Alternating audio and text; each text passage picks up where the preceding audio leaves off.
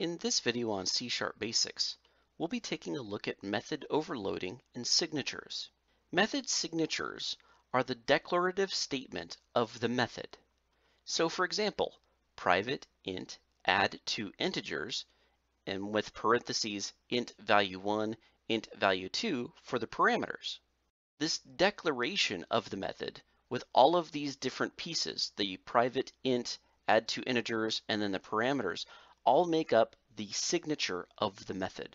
Method overloading is where you can create two or more methods of the same name, but with different signatures.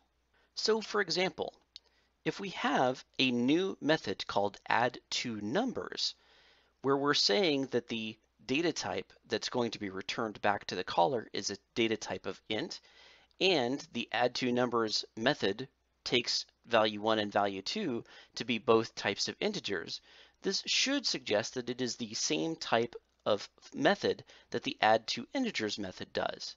However, I could have yet another declaration of the add two numbers method, but in this case, the return data type is double, and the two parameters are both of a type double. Both of these methods can coexist inside the same class, despite the fact that they both have the same name.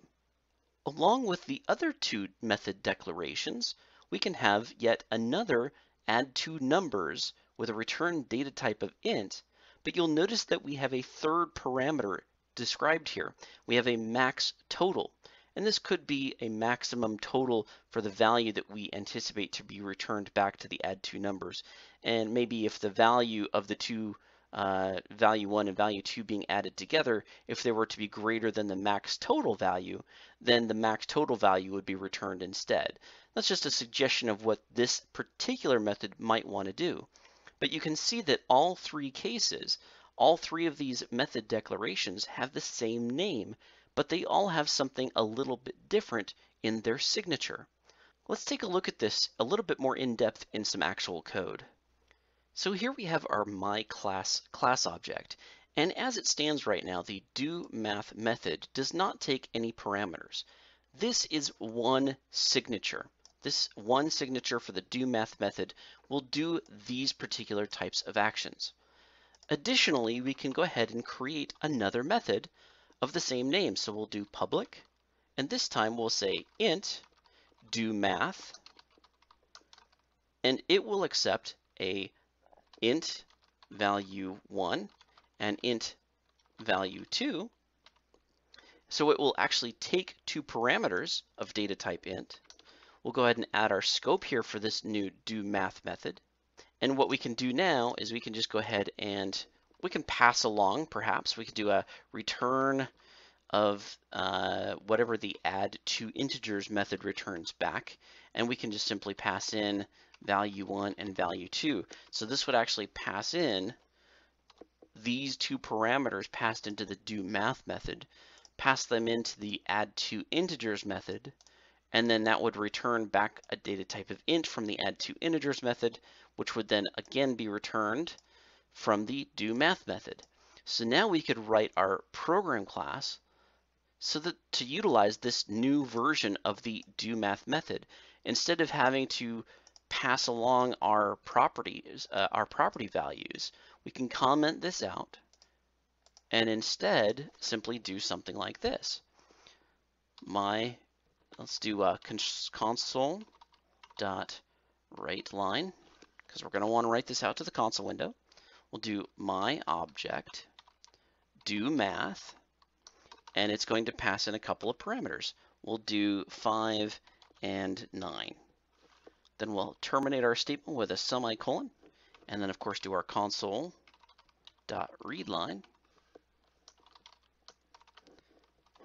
And now we're basically doing the same doMath method, right? We're calling the same doMath method, but because it operates a little bit differently, I have to utilize it a little bit differently, right? We have this myClass method, which can do either this doMath method, which actually writes the console window for us, or I can use the doMath method that accepts two integer parameters, and that particular one will simply return back the value from the add two integers method.